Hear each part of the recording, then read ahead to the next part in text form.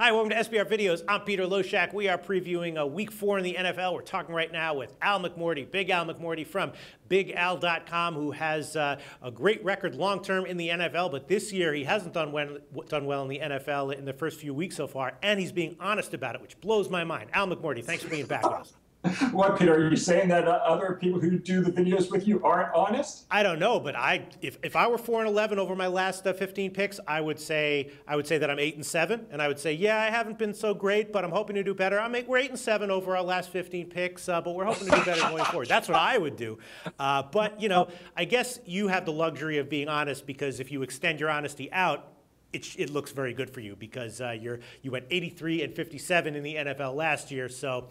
You know, a 4-11 run here in the NFL, you're going to have to do pretty bad for quite a long time before you start to have people doubting you long term, right? Yeah, and that's true. I mean, I've been in the business since 1992, and I wouldn't have lasted in this business for, 22, 23 years if I wasn't honest. The people who are dishonest, they get out of the business real quick, and the people who are honest and give their clients a good product, those are the ones who can stay in business. And I'm fortunate that we've also had, I think, 16 out of 21 winning football seasons. So, it's honesty, it's credibility, it's long-term success. But yeah, as we just mentioned, this year getting off to a terrible start in the NFL, 4 wins and 11 losses. But 2 years ago, ranked number 1 in the NFL, we hit 76.7% on our top plays. Last year, 83-57. So it will turn around, hopefully, this week. As far as I'm concerned, your technical analysis speaks for itself. It shines a unique light on these lines. All right, Green Bay and Chicago is the game we're going to analyze here, and I'm interested to hear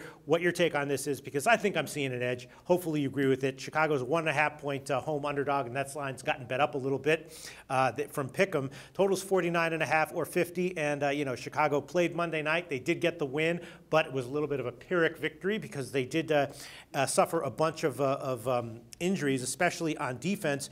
Green Bay coming off their kind of like lackluster, low-scoring loss. So I'm thinking that Green Bay is going to be able to solve their problems from last week. Probably, their offensive line hasn't been doing well. They haven't been able to establish a run game. But I'm willing to bet that the win on Monday night took something out of Chicago. The injuries are going to hurt them, and Green Bay with Aaron Rodgers is somehow going to be able to figure it out enough to be more likely than not to get a win here. So I'd take Green Bay -1.5, unless you talk me out of it. What do you think, Al? I'm not going to talk you out of it, and I hope you're right. I hope I'm right. Okay. I like Green Bay a lot here. Since 1980, road teams in division games in the NFC North or old NFC Central, they've covered 59% of the time off a loss if their division rival is off a win, and then 68% if our road team is off a double-digit loss. So that's one reason I really like the Packers here. Another is that it's extremely profitable to play on losing teams that are favored or pick them off a loss if they fail to cover by 8 or more points in the previous game. And now they're matched up against an opponent off a straight-up win. These teams are an unbelievable 50-20, their last 70 against the spread. The Packers have owned the Bears. They've covered 10 out of the last 13 versus Chicago. They're 17-4 straight up and 16-5.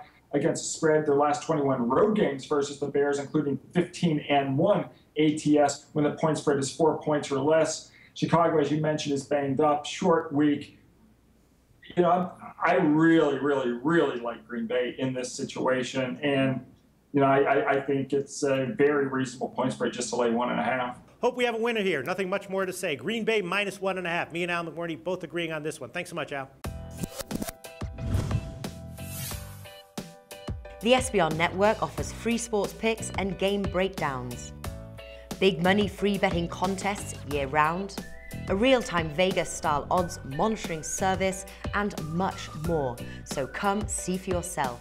To stay updated on SBR news and promotions, follow us on Twitter, Facebook, and Google+, and do be sure to subscribe to the Sportsbook Review YouTube channel to catch all our daily sports shows.